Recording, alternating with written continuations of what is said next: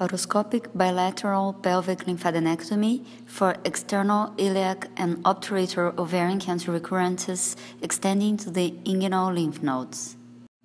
47-year-old woman with previous diagnosis of borderline ovarian tumor who have had simple hyst and bilateral salpingo-oophorectomy a year ago and was referred due to the increased bilateral pelvic and inguinal lymph node metastasis diagnosed by CA125 and PET-CT and confirmed by inguinal biopsy. The patient is placed in a low lithotomy position with a steep Trendelenburg. The surgeon is placed in the left side of the patient and the first assistant in the right side. A second assistant is placed between the legs.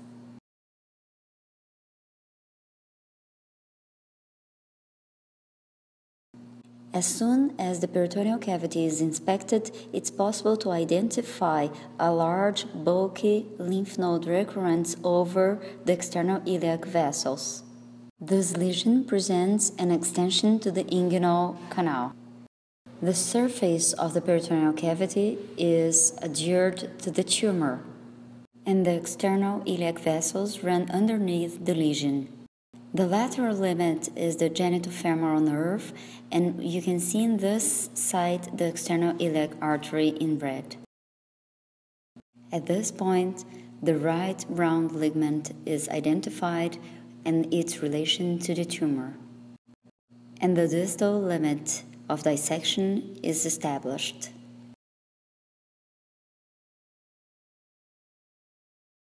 The right ureter is in the left side of the screen and the proximal limit of the pelvic dissection is established.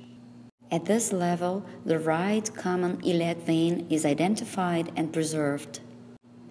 After establishing the anatomical landmarks, the external iliac vessels lymphadenectomy is then performed. The application of divergent forces is a very useful tool for this step.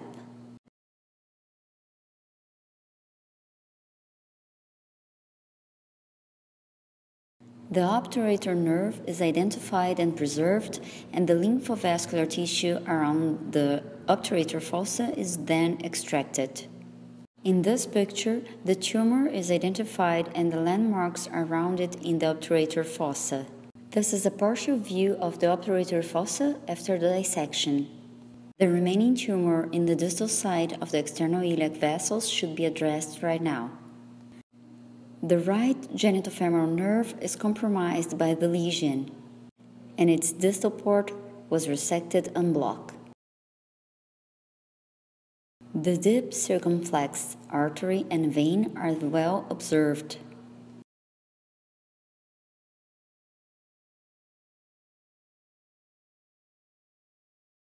As the tumor is firmly adhered to the external iliac vein surface, it's paramount to perform a very careful dissection in this plane.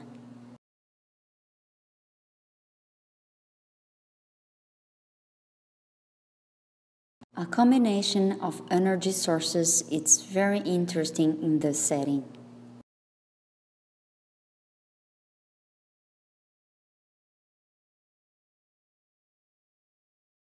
As the inferior epigastric artery is compromised by the tumor, it's identified, dissected, sealed, and cut ligated. And this is the distal limit of the pelvic dissection. This is the final aspect of the right distal limit. The right inguinal ligament and the lacunar ligament are painted in white, while the pectine line is painted in gray. Along with the femoral vein, they form the femoral ring.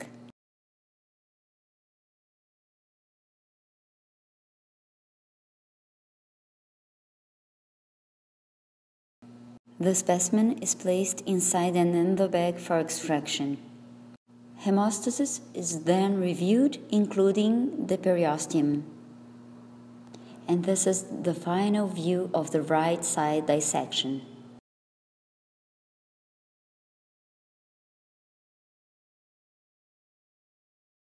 In the left side, a large lesion is observed compromising the obturator fossa and with extension into the femoral ring. And in this image, it's possible to observe the tumor and its relation with the paravascular space and the external iliac vein. The tumor is firmly adhered to the psoas muscle and to the pelvic rim. At this level, the lesion enters the inguinal rim. The strategy is to dissect the lesion and to separate it from the inguinal portion.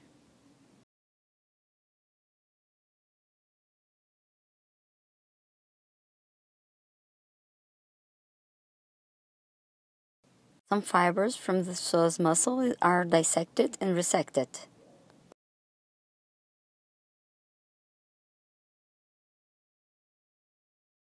And some portions of the lesions are adhered to the pelvic bone as well.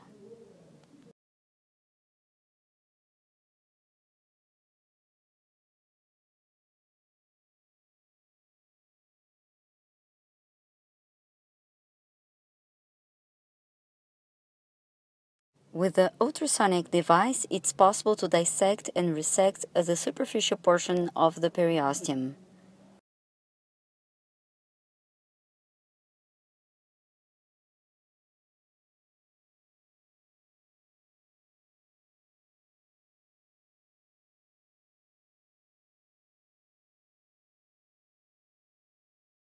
This is the lateral limit with the pelvic rim, the psoas muscle, the external iliac vein, and the tumor.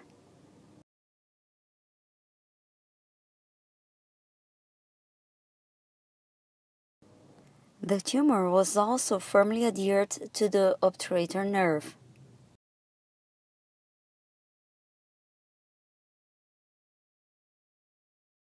At this point, the tactic was to preserve the nerve and to perform a shaving of the lesion.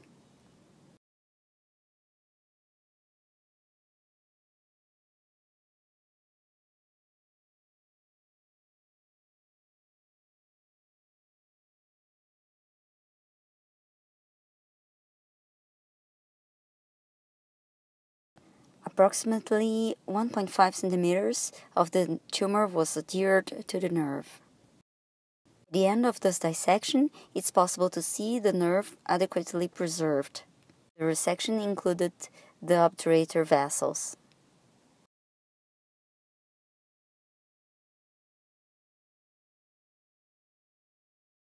The specimen was also placed inside an endobag for extraction. And this is the final view of the left side. The ischium, the ilium, and the pelvic bone are seen. The review of the hemostasis included the raw surface of the pelvic bone. The distal and inguinal part of the tumors were dissected and resected through an inguinal incision. Total surgical time with laparoscopy was 2 hours and 13 minutes. Bleeding was estimated in 30 cc's and without transoperative complications. The patient was discharged next morning. As postoperative complications, she presented a right inguinal cellulitis and a left inguinal seroma.